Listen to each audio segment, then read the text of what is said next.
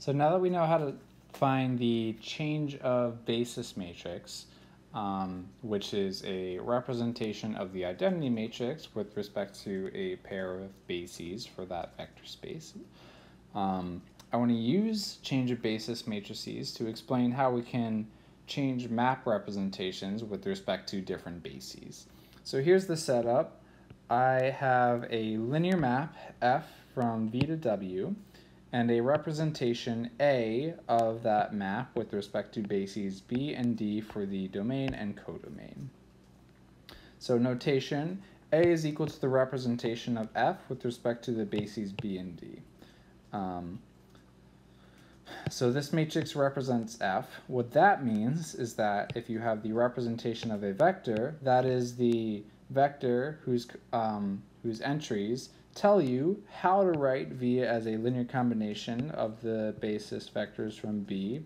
So like the entries would be the coefficients in that linear combination. So you take that vector, you multiply by A, and that changes that representation into a representation of f of v with respect to the basis of the codomain D. So if you know how to write v as a linear combination in B, and you have your representation matrix, then that tells you, essentially, how to write f of v as a linear combination of the basis vectors in D. So the question for today is, what if we want to change bases? What if we want to represent f with respect to different bases, b hat and d hat? And the idea, as you might expect, is to use change of basis matrices. And let's do this mostly through example and also some diagram chasing a little bit. So let's consider the map F from R2 to R2. And F is given by f of xy is equal to this matrix here times xy, and this matrix here, the entries are cosine of pi over 4, negative sine of pi over 4, sine of pi over 4, cosine of pi over 4. So what is interesting about A? Sorry, let's call this matrix A.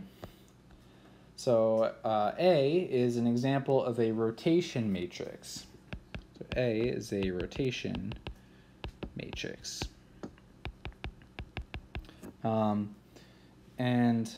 So I just think these examples come up all the time, and so it's just kind of good to be familiar with these. So as a quick example, if I were to do cosine of pi over 4, negative sine of pi over 4, so if I take my matrix and I multiply it by, let's say, the vector 1, 0, then what does that do to that vector? So my output here would be cosine of pi over 4, sine of pi over 4, which is equal to, both entries are equal to square root of 2 over 2. Then that, if I look at my vectors here, so the vector 1, 0 would be right here. Okay. So 1, 0 is right here. And then multiplying by A takes me to this vector right here, square root of 2 over 2, square root of 2 over 2. And the angle between these two is equal to pi over 4. So multiplying the vector 1, 0 by a rotation matrix changed the angle, it rotated this vector to a vector with the same length, same magnitude, but rotated it by an angle of pi over 4, where pi over 4 is the angle that showed up in all of these inputs for the trig functions there. Okay, cool. So that's just what our map is doing. Okay. Anytime that you have a function f from Rn to Rm given by f of vector is equal to matrix times vector, then then immediately you can say that A is the representation of that map F, but it has to be with respect to the standard bases En and Em for the domain and codomain here. So in particular, we are mapping from R2 to R2 for us. Let me maybe put this over here and make it red so that we don't get confused with the rest of what we're trying to do. And so, yeah, we can say that if B and D are equal to the standard basis for R2,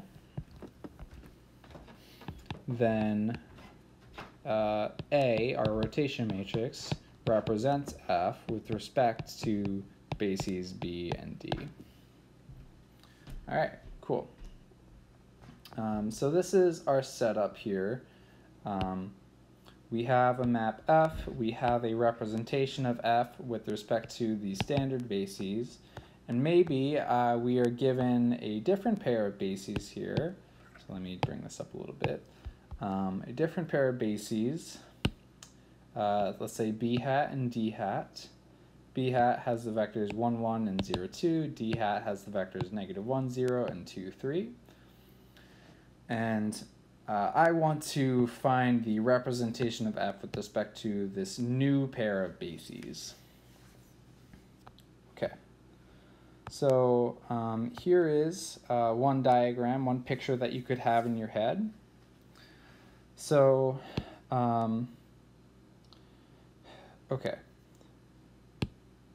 Let me go to green for a second. So, up here I have R2 with respect to the basis B, and then F takes R2 to R2, but with respect to the basis D is how we're thinking of it. Of course, B and D are equal here, but in general, they won't always be equal. Maybe you're mapping from R2 to R7 or something like that. It doesn't matter. But anyway, in green, I have the matrices that represent the maps for each given arrow. So A is the representation of F with respect to the bases B on the left side of the arrow and D on the right side of the arrow. Similarly, I have the identity map going from R2 to R2, but over here it's with respect to B hat and B. And then I have the identity map from R2 to R2 with respect to D and D hat. Okay, so then I have P and Q are the matrices that represent those corresponding maps. So in particular, P and Q are change of bases matrices, or change of basis matrices. And A represents our map F, and then what is M over here? Let me move that down a little bit. Okay, cool. Let me remind you what it means for a matrix to represent a map, because that's going to be very important here. So let's say that I have the representation of a vector V with respect to B. Then I could multiply this by A. So A times the representation of V with respect to B is equal to the representation of F of V with respect to, that should be D. Go away. Okay. Great. And let's do that for the bottom arrow as well. So like from here to here. So if I have the representation of a vector V with respect to B hat, then if M represents the map F, M is the thing that we're looking for, I'll remind you. So this should get sent to m times the representation b hat with respect to v, which should be equal to the representation with respect to d hat of f of v. Okay, and P and Q are change of basis matrices, so that changes the representation of a vector with respect to bases b and b hat or d and d hat. And so if I have the representation of v with respect to b hat, then I could multiply that by p on the left. So p times the representation with respect to b hat of v, and that should be equal to the representation of v with respect to b. So I'm multiplying by p on the left, and now I'm represented with respect to b instead of b hat, because I changed bases. Okay. Should use that arrow instead because these are elements and not vector spaces. Anyway, and then okay, and then I could take this representation, multiply by a to get my representation of f of v with respect to d. We already said that. And now I can multiply this vector, multiply that times my change of basis matrix Q to change the representation of this vector from being represented with respect to d to being represented with respect to d hat. And so that should be equal to Q times rep d of f of v. Yeah, okay. And this should be equal to that. Okay, so let's look a little closer at this diagram. I don't know what color is going to be good or not, but so I want to go from here to here. Here, I want to get this.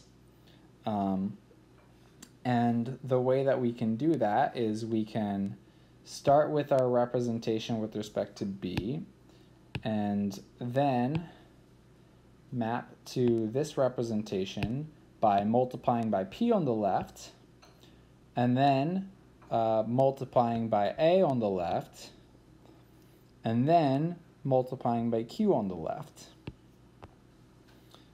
So if I were to let me copy and paste all this stuff real quick.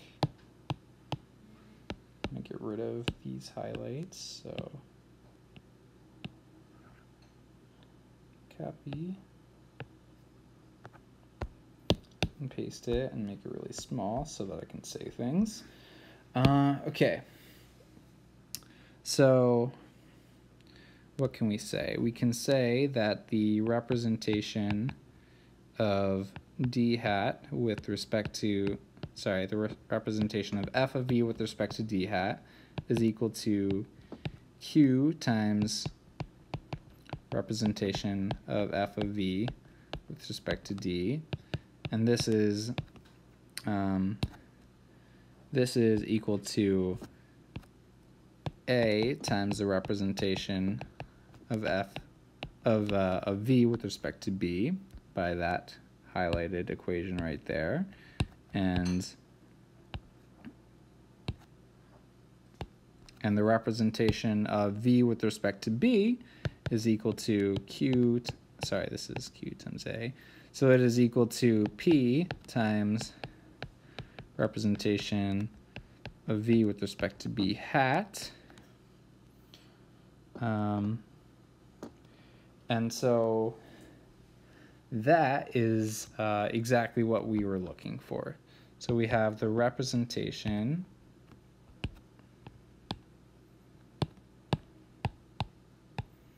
this is exactly what we're looking for, because we are looking for this over here. We're looking for a matrix M that satisfies this equation over here. We want a matrix M such that if I multiply the representation of V with respect to B hat, multiply on the left by our matrix M, which for us is going to be equal to Q times A times P, then that should give me the representation of f of V with respect to D hat.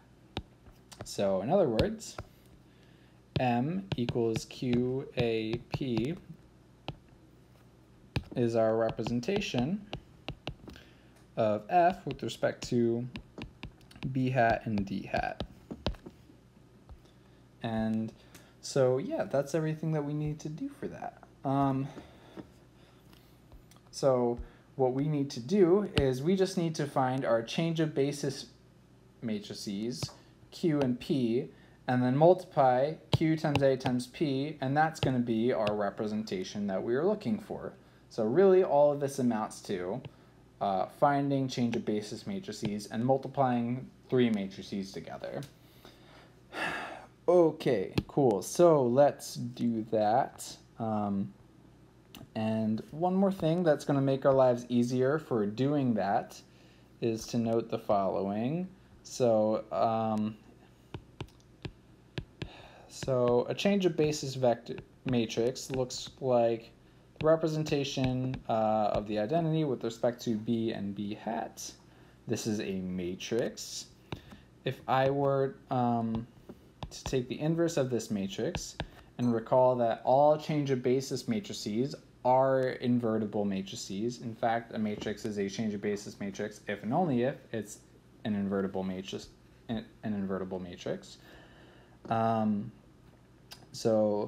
The inverse of this matrix happens to just be the change of basis matrix that switches the order of the bases here.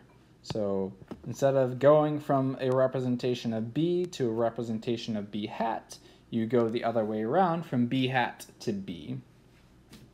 And so that'll simplify some calculations for us, which we'll see very shortly. Because for us, so let's get back to our example now that we understand the theory. So okay, so this is our matrix A. So we have A, and we also have bases B hat and D hat given by here. Let's just copy and bring all this stuff down with us, just so that we have everything. Yeah, that's good. So here's our A, and we have our B hat and our D hat.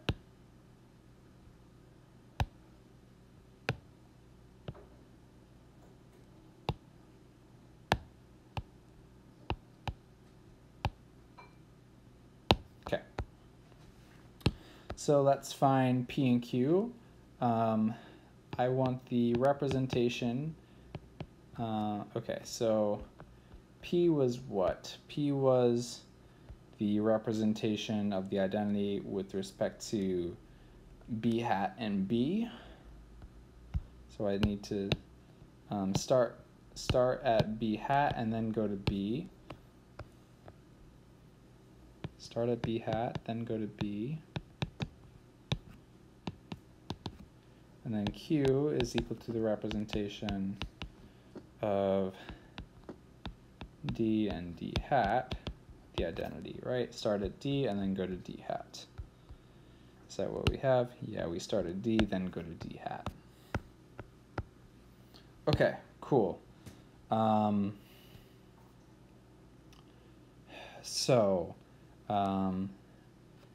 B and D are both the standard bases for R2.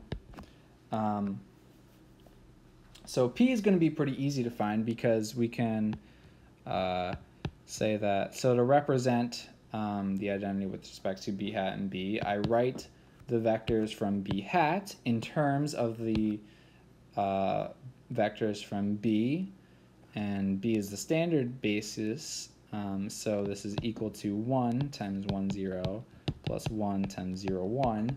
And that calculation is pretty easy. And of course, 0, 2 is equal to 0 times the first vector plus 2 times the second. And so P is equal to 1, 1, 0, 2. Right? If I multiply this by if I multiply this by 1, 0, then I would get 1, 1. Yeah, so it should take 1, 1. It should take 1, 0 to 1, 1, and that's exactly what we want. Okay, cool, good. So that's our P. And what's our Q? Well, I would need to write the standard basis vectors as linear combinations of -1, 0 and 2, 3. And that seems hard.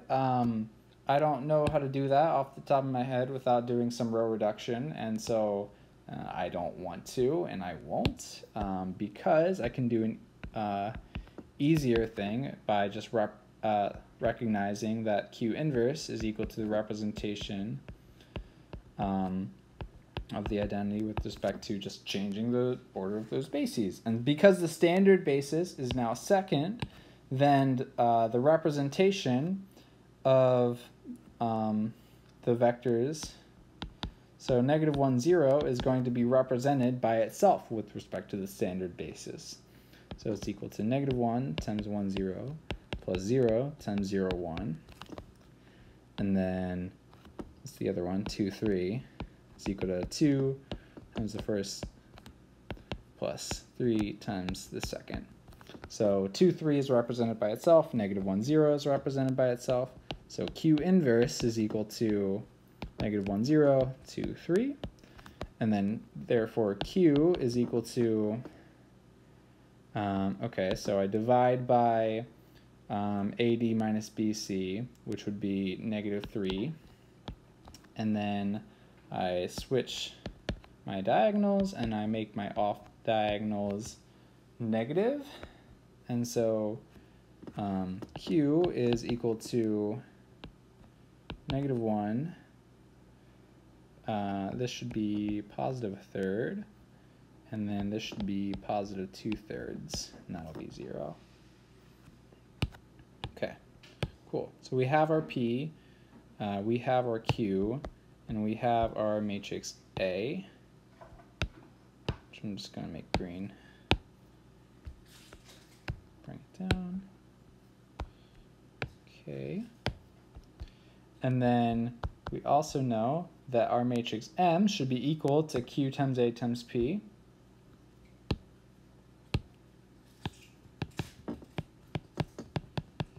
And so all I have to do is just multiply those things together. So Q times A times P. And so yeah, that's it. And then you can multiply this this out, and you get a 2x2 matrix, and that matrix would be the representation of F with respect to B hat and D hat. Yeah, I'm not gonna multiply it out. I think it's fine to leave it as this, for at least for instructional purposes. But I think the notes